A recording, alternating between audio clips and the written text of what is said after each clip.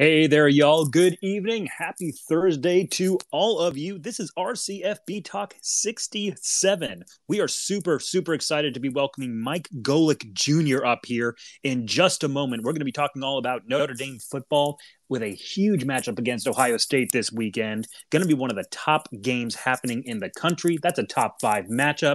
We're excited to talk to Mike Golic about not just that game, but everything happening in college football as well. Of course, this is JD Moore hosting on the main. Bobak has the evening off. He is actually out covering a game at Minnesota. And of course, I'm always joined by our co-host, Sirius. And you know what? It looks like Mike has come into the room. Mike, my friend, how you doing this evening?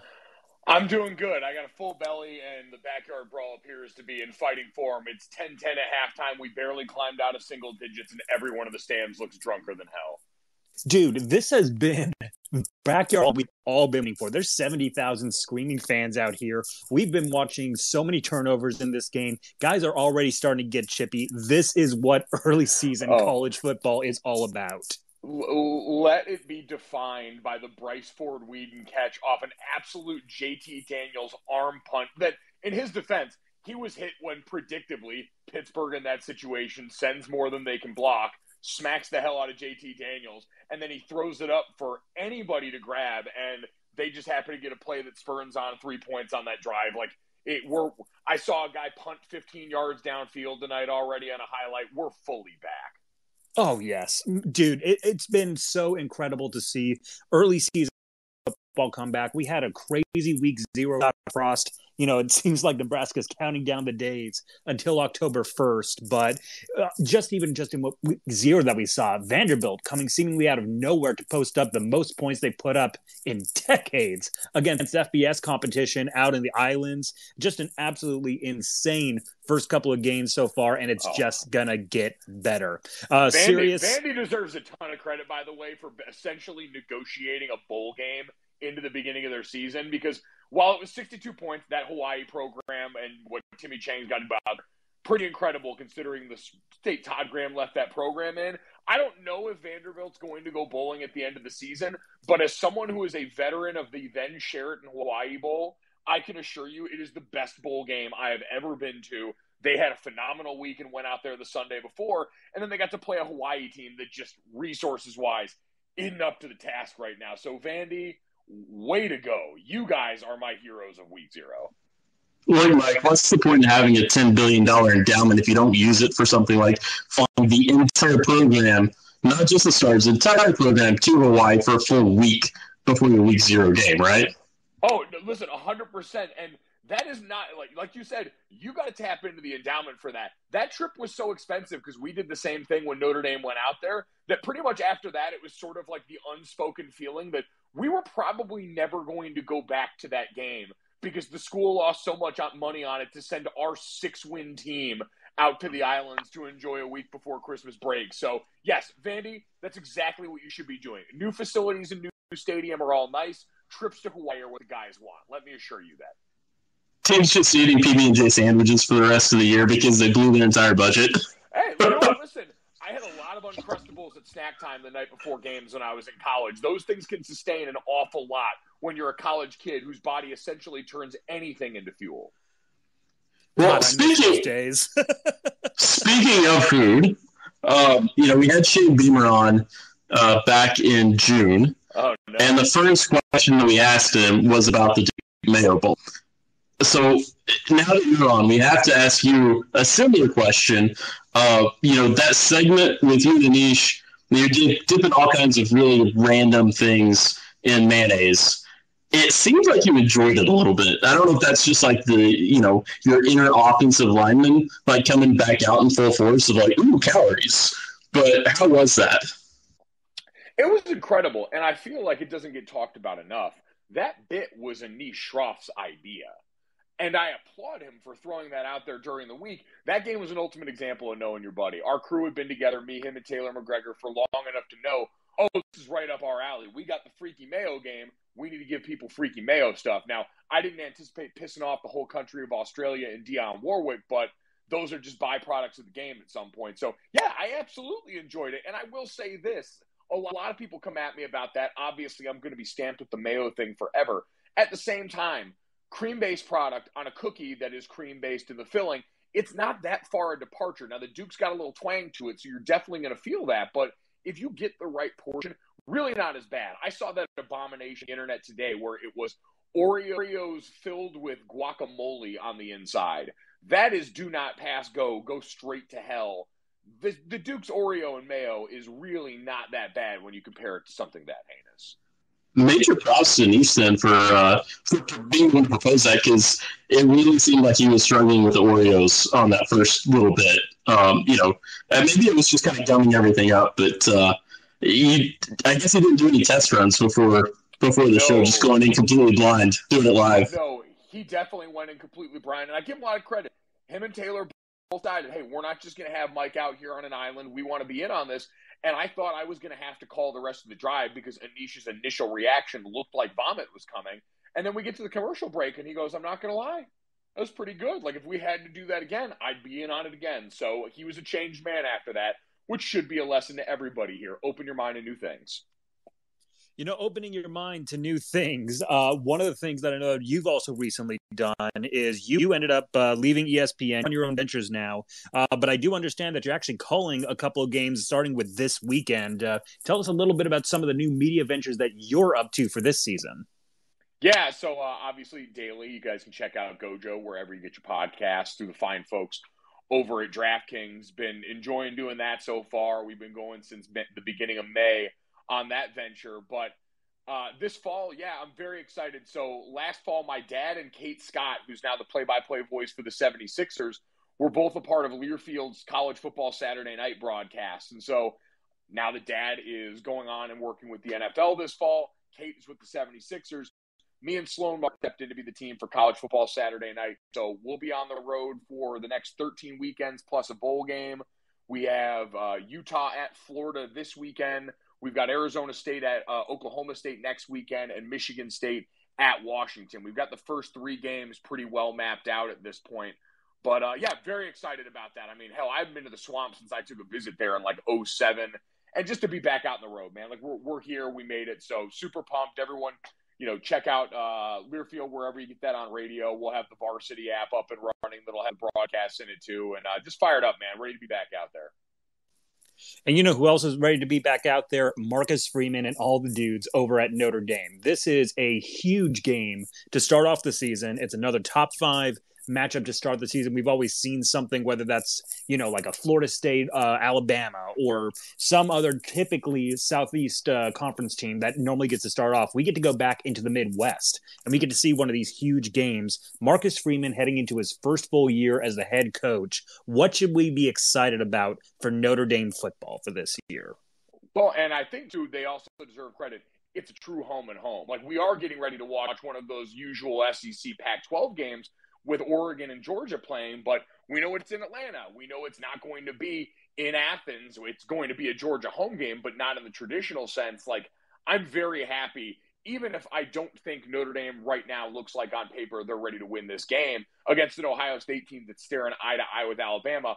I'm pumped that it's a true home and home and they're going out to the shoe. Now, for Notre Dame, what to be excited about? I really don't want people overreacting to week one. Preseason rankings are designed to make sure that there's a great TV product here.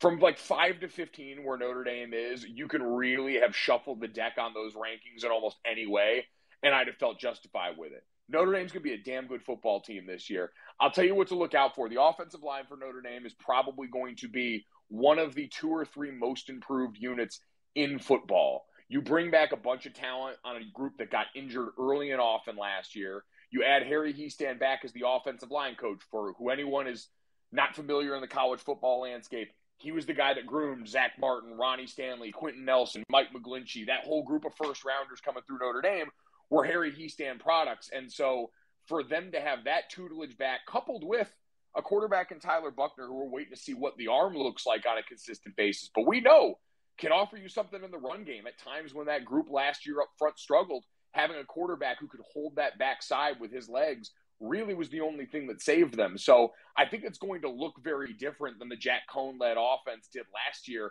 And I think Tommy Rees, as an offensive coordinator, is super adept at really morphing to his personnel. When you got an O-line and a great tight end in Michael Mayer, while your wide receiver room is thin and your quarterback's green, I'd expect him to make use of that bigger personnel and really try and throw a lot at Ohio State this game on that front, and ball control, trying to mimic what they did against Alabama in the CFP a couple of years ago and taking the air out of this thing. And then, honestly, defensively for Notre Dame, I'm excited to see what the Al Golden, Marcus Freeman hybrid is on the defensive side of the ball here. They've got really interesting personnel. They're a little thin on the inside size-wise, but edge rushers, Isaiah Foskey is going to be, as it gets in the country this year, he's a guy you definitely watch going up draft boards. They've got some to replace in the back end with Kyle Hamilton no longer being in town, but that side of the ball to me is going to be fascinating. But the ceiling of this team will no doubt be defined by what Tyler Buchner is able to do at quarterback.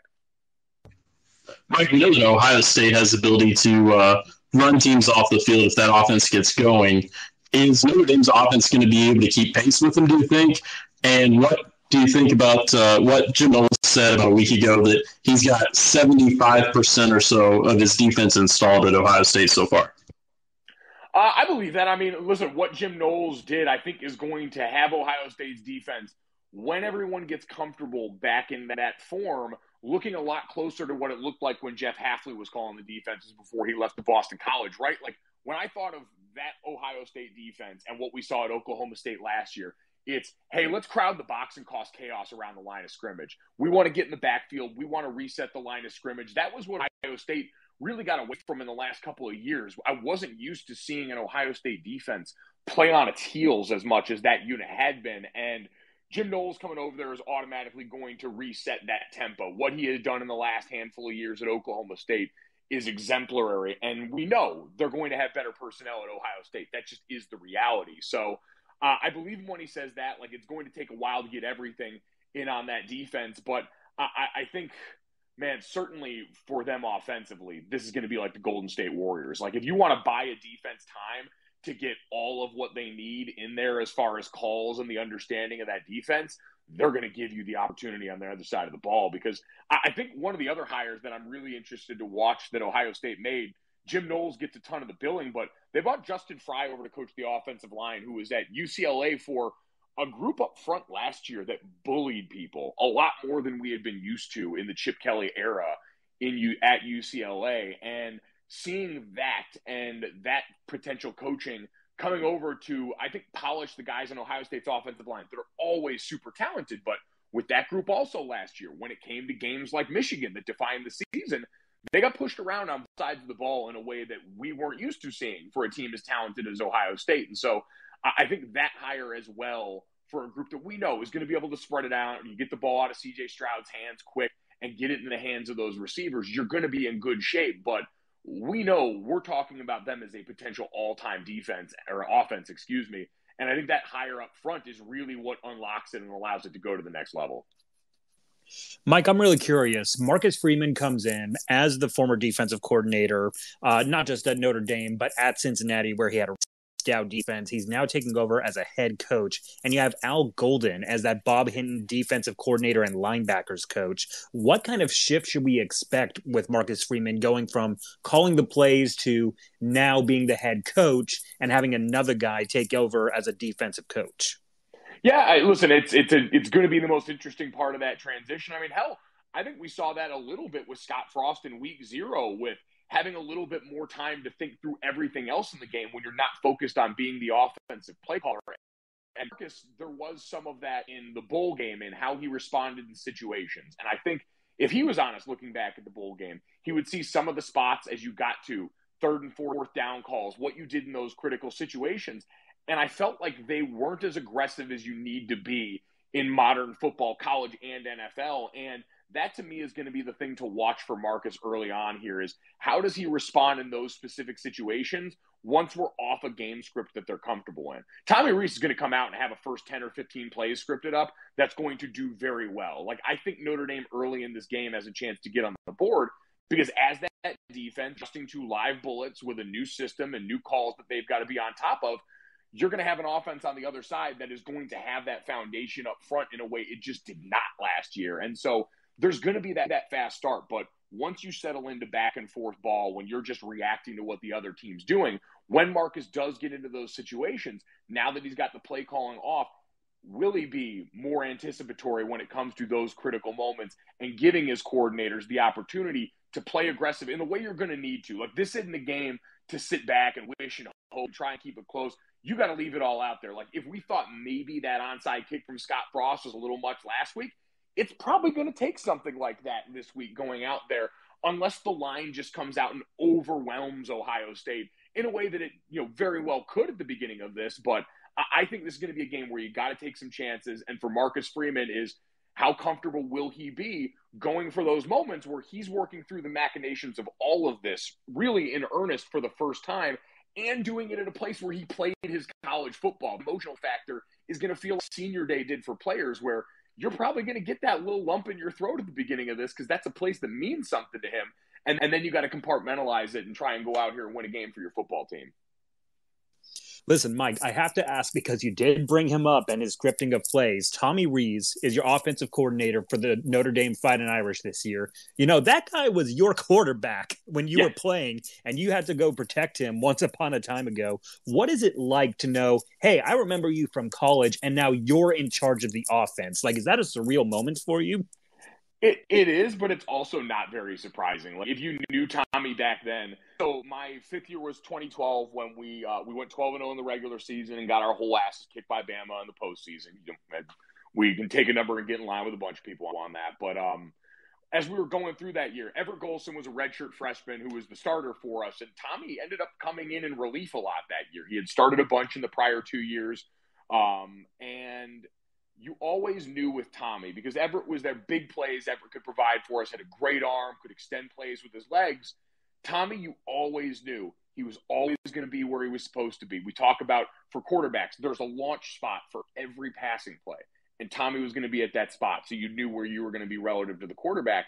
And then you knew, as far as, all right, any of the checks that we had, any of the plays that had multiple options on it, Tommy was going to get us in the right play. He was, and it's so cliche, but he was a coach on the field. He had that calm demeanor. And so now to watch Tommy not only take that mentality, because I always tell people, there was a worry when he first got to Notre Dame that Tommy Rees wasn't going to run the ball enough with the offensive lines that Notre Dame had. Tommy's roommates were Chris Watt and Zach Martin. Zach Martin, the future Hall of Famer, Chris Watt, who's back there now as the assistant offensive line coach after spending last year at Tulane.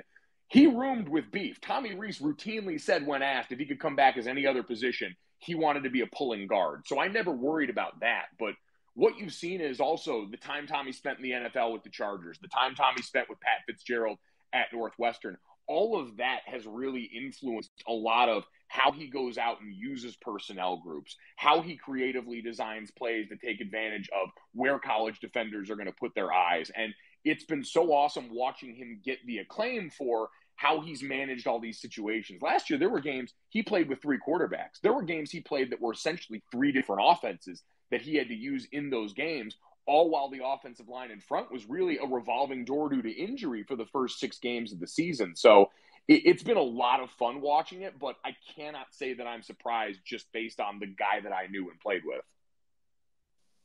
Yeah, and especially to see that kind of success that you now get to see with your former teammates, because, you've had a successful broadcasting career. You see guys who are also being successful as coaches, and guys who, they went pro in something other than football. That has to be an incredibly satisfying moment for you to see that type of success from your teammates. Well, it's cool, and it's all across the board, right? Like, Kyle Ruoff was my roommate in college, and now he's teammates with Tom Brady in his 12th year in the NFL. Zach Martin's going to walk off the field and 5 years later put on a nice gold jacket in Canton, Ohio, when he's inducted into the Hall of Fame. Like I just mentioned, Tommy and Chris Watt, who were both my teammates, are now back on Notre Dame staff. Tyler Stockton is one of the youngest D coordinators in the country, my former Notre Dame teammate on the D line, overall state. So all across the board, no, it really is. And like you mentioned, other avenues in life. I got buddies that I watch are successful in finance, I have guys back in Indiana running RV components companies. So it's really cool to see, really encouraging. And that, it's part of why you appreciate a place like Notre Dame. You hear all the time about a degree, but man, it's just the peace of mind of knowing my teammates are going to be all right based on not only the caliber of dudes they are, but on the opportunity and the network they get to use here. We talked about how this Ohio State team has the potential on paper to be an all-time great offense. It's going to pose some problems for this Notre Dame team. Notre Dame's technically, is coming into this game as the underdog. What would count as a win for Marcus Freeman coming out of the gate against a team like this Ohio State team in terms of, if he doesn't pull off the win on the field, how close does he need to get? What does he need to show the fans in order to come out of this saying, look, we made good strides. We're setting the stage for this season to have a good year if we couldn't quite get it.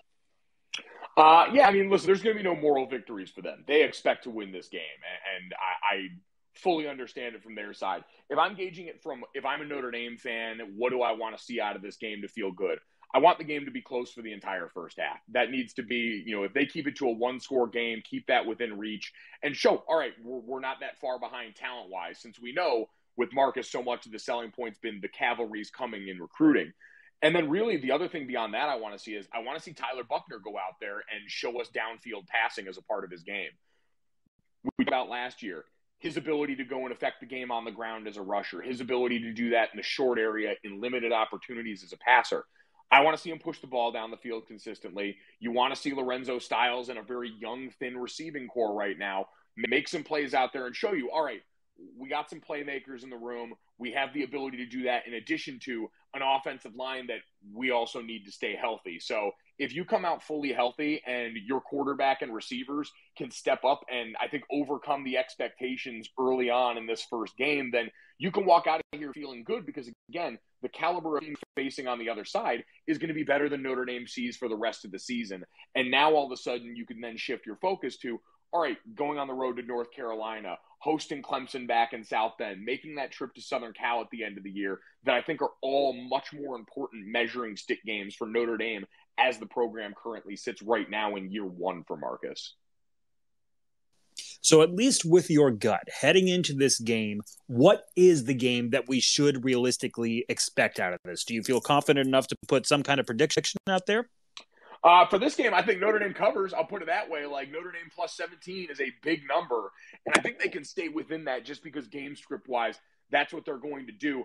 I'm very curious how they're going to address this receiver room. We've heard Marcus Freeman talk all about, hey, I got to stop the run and stop the run. And honestly, I think that's coach speak for we got to be able to stop the run with fewer bodies in the box. We need our defensive line and linebacker group to be able to handle this because we're going to have to devote more resources, or else we're going to end up like the Fiesta Bowl with Jackson Smith and Jigba running roughshod everywhere around around the stadium.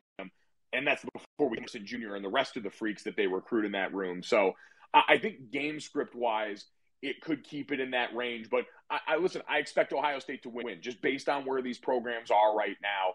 If Notre Dame wins this game, it will be a big time upset. I know the numbers next to their name are close, but in college football, we also know we go into every year with like 3 teams that are truly capable of winning a national championship. And if Notre Dame's quarterback exceeds our wildest dreams and goes out there and is the kind of player that people expected when he was a recruit coming out of California, then all of a sudden Notre Dame can vault their way into the conversation. But right now, we know Ohio State on offense is that team. We know they're staring eye to eye with Alabama as 2 of the best teams in college football, maybe with Georgia in that same range. And so Notre Dame's got to prove and got to continue to show in these big game settings that they belong considered in that group that right now has been a tough upper crust for anyone to crack in college football, let alone just Notre Dame.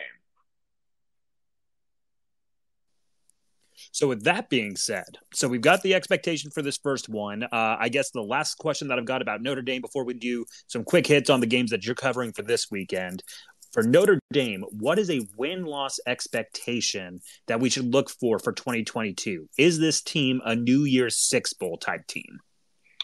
Yes, they absolutely have the ability to be in that range. Like, again, I look at the rest of the season, and if you're decided underdogs against Ohio State, you should be able to beat this year's Clemson at home based on the questions we have on that offense. You should be able to, in year one, as Lincoln Riley has taken so much from the portal and building this team at time, you need to be able to go out to Southern California and handle your business at the end of the season. So I think with those games as the marker, and right now for Notre Dame, I think the other important part is continuing to show that you're going to beat the teams you're supposed to on your schedule. it's the biggest change from my first couple of years with Brian Kelly to what they've been in the last 5 is you don't worry about Notre Dame going out there and rolling the ball out and sleeping on an opponent, sleepwalking through a game they're not supposed to lose. They go out there and they have decidedly beaten 90% of college football. It's the upper crust that they're working on now. And so you want to make sure that you're not ceding ground on that, all the way built up with the guys in that locker room, because you hear it all the time, right? These teams got to learn how to win. And people always go, what the hell is that? Well, it's learning the work habits that are necessary to go out there and accomplish at a certain level. Like in 2012, when we first did that undefeated season, I was amazed going through that season. Everyone always, like, looking back on it's fun. Going through it was hell because it's hard work to win at that level. You hear guys from Bama talk about that all the time. You think you want to win at that level, and then you actually see the level of day-to-day, work that goes into that and what you've got to pour into it. Now that's second nature for the guys in this locker room. You've had 5 straight double-digit win seasons in South Bend. The freshmen walking in are told by the upperclassmen, hey, this is how we get down in the offseason. This is what we do in the spring. This is how fall camp goes for us, and this is how we conduct ourselves in a game week, no matter who the coach is. I remember talking to a couple of guys around there when Brian Kelly had left the program and they still had the Fiesta Bowl to get ready for. This is before Marcus had been named coach, and the sentiment was, we just want to find out who it is so we can get ready and go play and try and win this damn game. It's a confident group that's led in the locker room. And with that as the standard, I think really, you're looking at an 8-9 win floor in my mind for what this team's DNA should be at this point in their development.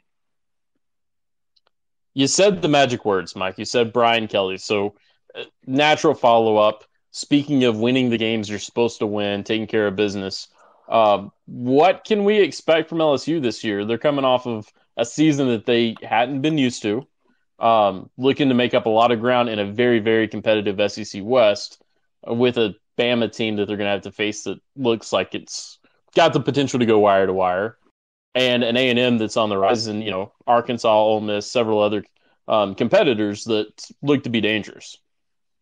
Yeah, so I'm very interested to see what Brian and their offensive coordinator, Mike Denbrock, are going to do with the personnel there, because every LSU writer I've talked to has asked about, well, Brian Kelly's known for the offensive line and tight ends, and LSU isn't really at that place roster-wise with tight ends where we think they're going to be in much 2 tight end, 3 tight end stuff. And so how are they going to adjust to that and make use of, having Keishawn Butte, who I know for Todd McShay, he had him as his number 1 wide receiver in this class, like same class that includes Jackson Smith and Jigba and Jordan Addison and all these great players. And so I think seeing how he uses personnel that are talented in places where, he's not used to having that depth of talent. At Notre Dame, Brian Kelly had first-round wide receivers. You had Miles Boykin, Chase Claypool, and some of those guys. But at LSU, it grows on trees down there. And so I think watching how they morph personnel on offense, knowing that just the way Brian Kelly runs a program,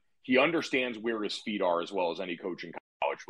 Goes, all right, these resources I've got at this stop, and this is how I can best recruit to that identity and then go out and make sure we're going to perform and play clean football out on the field. So, a lot of that is going to be what we get out of, whether it's Jaden Daniels full-time, a mix of him and Garrett Nussmeier. Like, the one thing you do know with Brian Kelly is he's going to use 2 quarterbacks. There, you can count on maybe a couple of fingers how many seasons at Notre Dame Brian Kelly only had 1 quarterback going out there and playing the entirety of the season. He believes first he's got quarterbacks with different skill sets. He can use them in the appropriate way to get the best out of both of them involved. So you're going to see plenty of that if you're LSU. And I think this is going to be a year where, they can't come out and lose 5 or 6 games. I think with the expectation down there just in general, you got to be at 8 wins or north of that. But I'm curious to just see how Brian Kelly once again morphs an offensive identity that was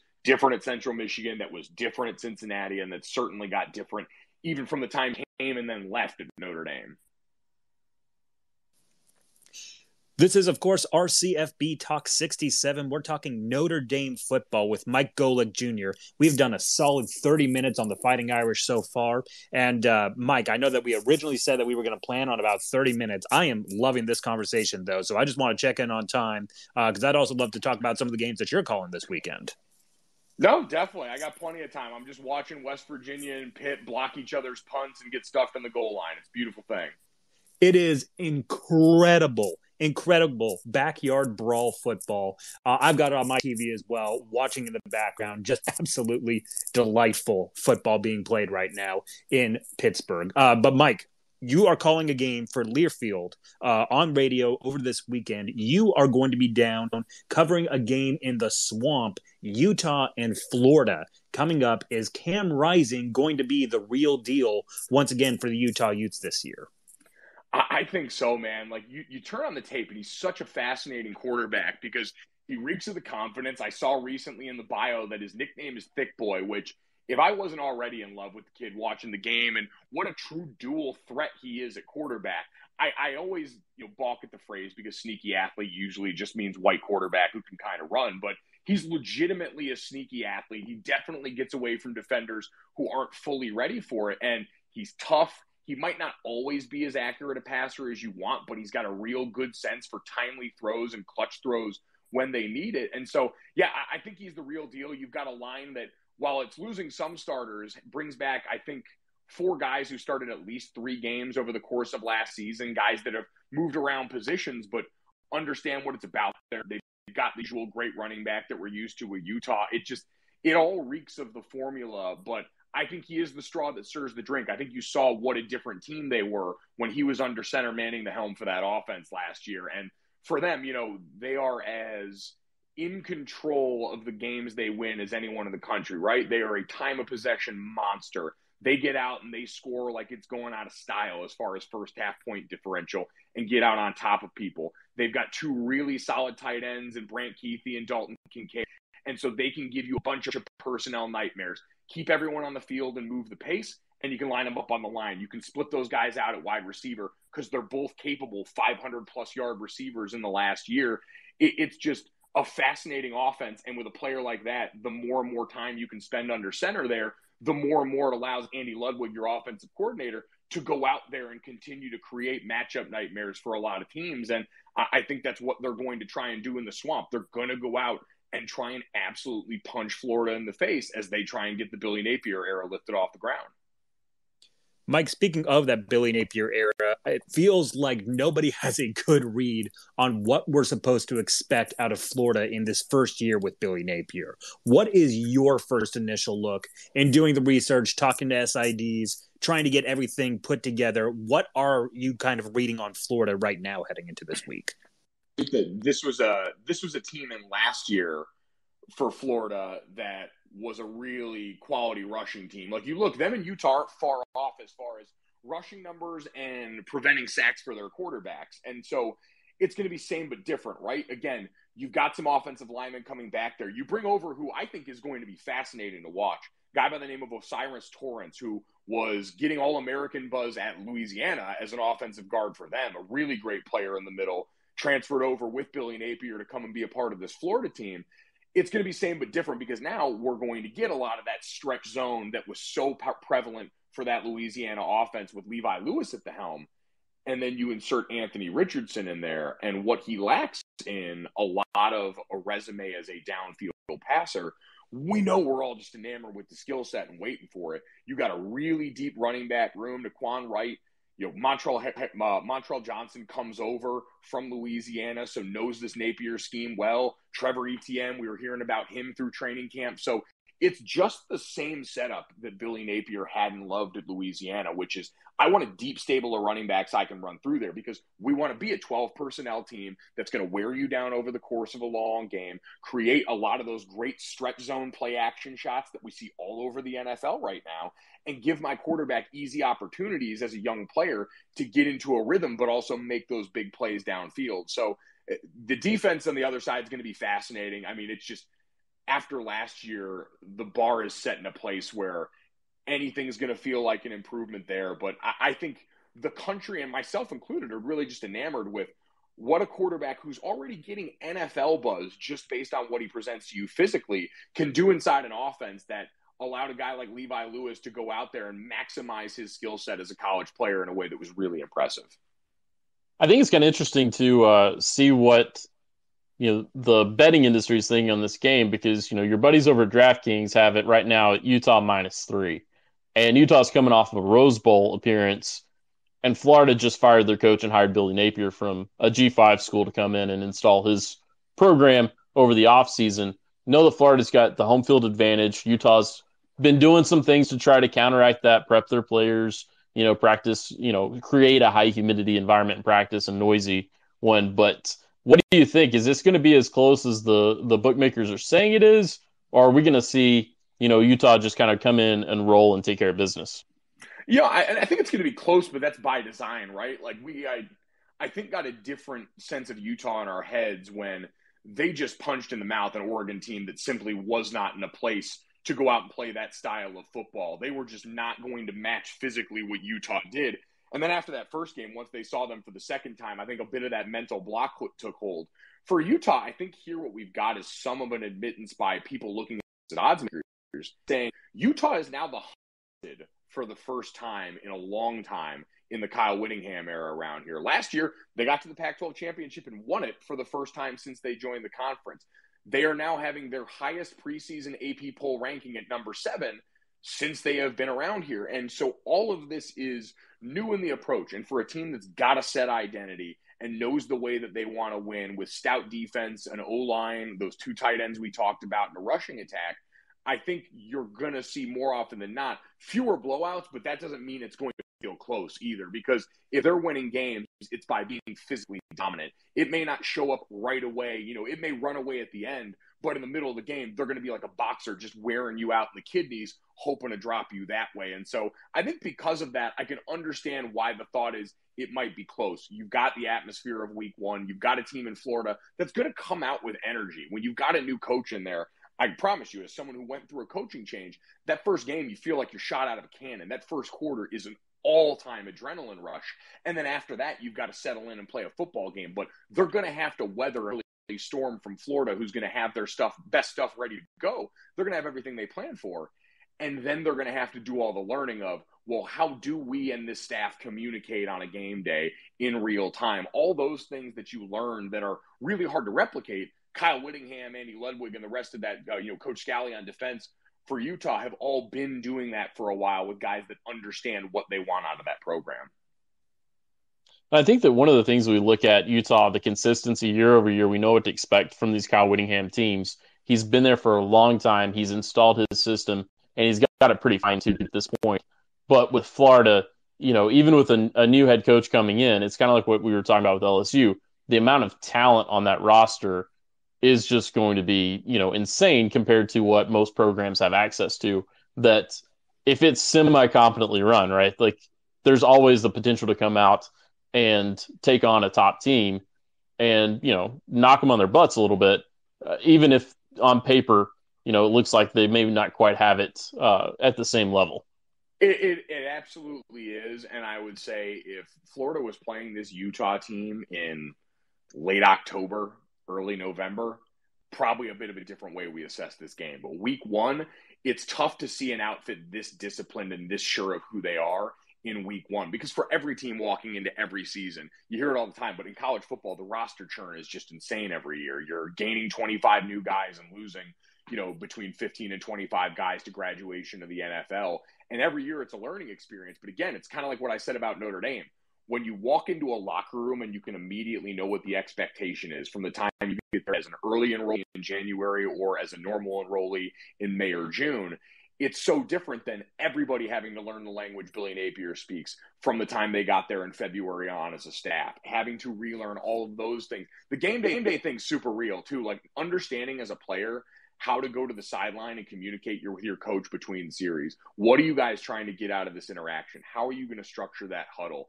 All of that to me plays into it as you're trying to learn that for the first time for any team right now. And in the portal era, I think this is doubly important because you're seeing so much turnover in spots that you've got to worry extra all those little stressors in a game like this. And again, in one where the margins are going to be close because of style of play, you got a team on one side that doesn't have to think, so they can play vicious and they can play sure of themselves.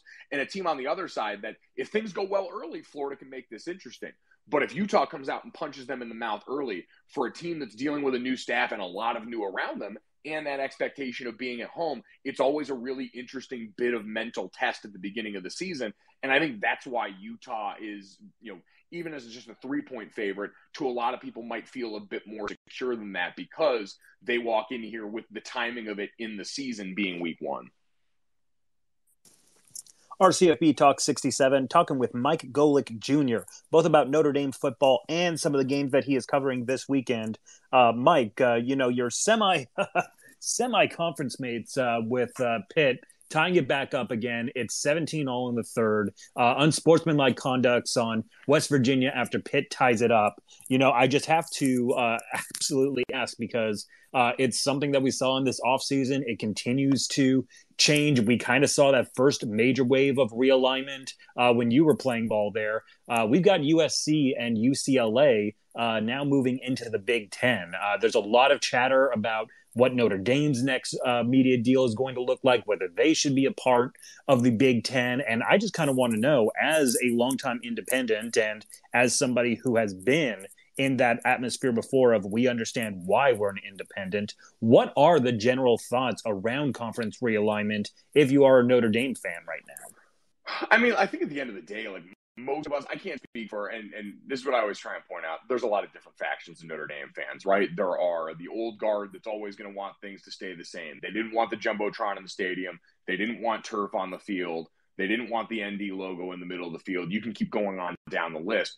And those things are still there. I think for everyone else, the way we look at it in college football is we've gotten spoiled lately as fans. Having a 10-win floor is a place that feels really great, and I've enjoyed that because as someone who grew up with Bob Davie and Ty Willingham and all the losing seasons in my childhood, it's been good, clean living here for the last handful of years. And so I think for everyone now, what you want is an opportunity to be around and see if you can break through that next level and to continue to have the school in a position to be where it's been, which is having a shot at the playoffs. That's why I don't think there's any pressing for them to go and join a conference right now, because that TV deal is going to be worth something pretty, I'd say, substantial for Notre Dame as an independent based on what we saw ESPN turn down with the B-list Big Ten package.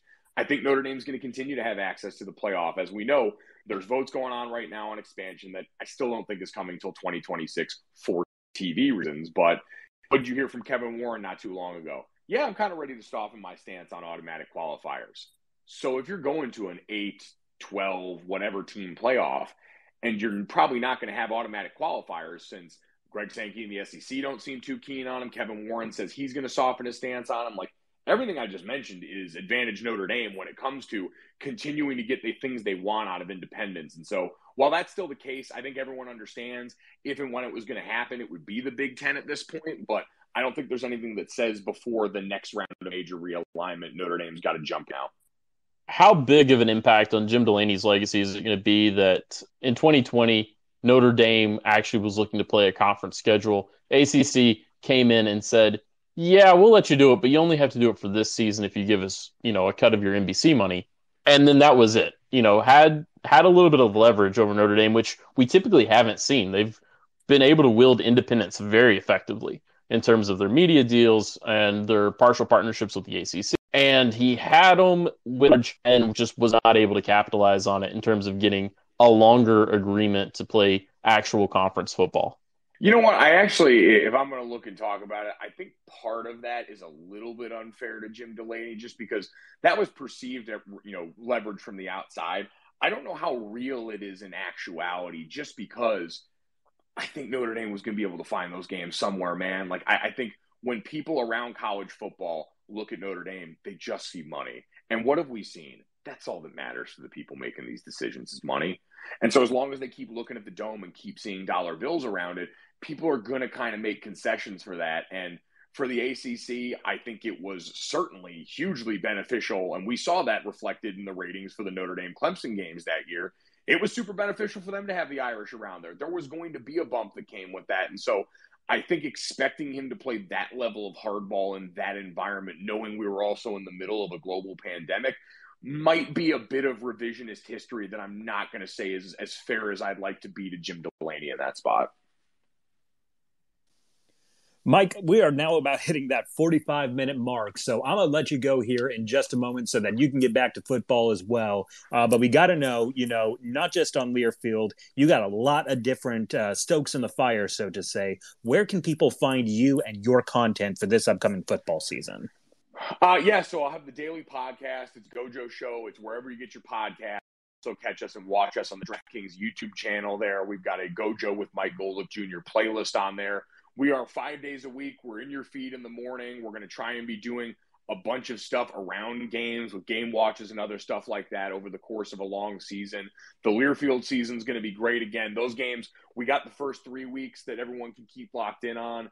Learfield is a part of the Varsity app where you can listen to that on your phone. I know I did that driving around a lot of back roads last year, listen to my dad and Kate Scott on those games as I was going through on the app. So you can also check out their YouTube page. We'll have a feed of our booth up there so you guys can watch me power chug ice cream or do whatever the hell else I eat in the press box during the course of a game with Sloan Martin in there with me. And yeah, that's going to be the mainstays for this fall, man. I'm really excited about it. It's a great opportunity. And I know I got to see my dad and Kate up close last year doing that. We were both on the same call for NC State at Mississippi State last year. And it's the kind of fun college football is supposed to be, right? It's that energy that we had in the Duke's Mayo Bowl that gets taken over to radio and audio each and every week and allows us to, I think, do justice for college football, which, as we're seeing in the Backyard Brawl tonight, is an insanely chaotic, mostly drunk sport that never knows what it's going to give us next. And so that's kind of where I'm going to be. That's what I'm looking forward to doing this fall, man, and just excited to get out there and finally do the damn thing. Talking season's been long enough. It has been long enough indeed. Mike, thank you so much for hopping on for quite a few minutes with us. We really appreciate it. You have been an awesome guest. Looking forward to listening to you on different broadcasts again for this upcoming season. And of course, with the Irish, this awesome preview that you've given us. Wishing the best for everybody in South Bend. Go Irish, go win one for the Gipper, all that kind of good stuff. Thank you so much for being on with us. No, thanks for having me, guys. Really appreciate it. Everybody enjoy the weekend. We got 5 days of college football. Let's get after it. It is a beautiful time to be a college football fan. Thank you so much, Mike. Thanks, guys. Now, as a reminder, that was Mike Golic Jr. talking about Notre Dame football and some of the games that he's broadcasting this upcoming weekend on our CFB Talk 67. Once again, my name is JD Moore, signing off for Reddit. Thanks again to my co-host Sirius for coming on, and we are amped about college football being back. Now, I'm going to hang up and listen.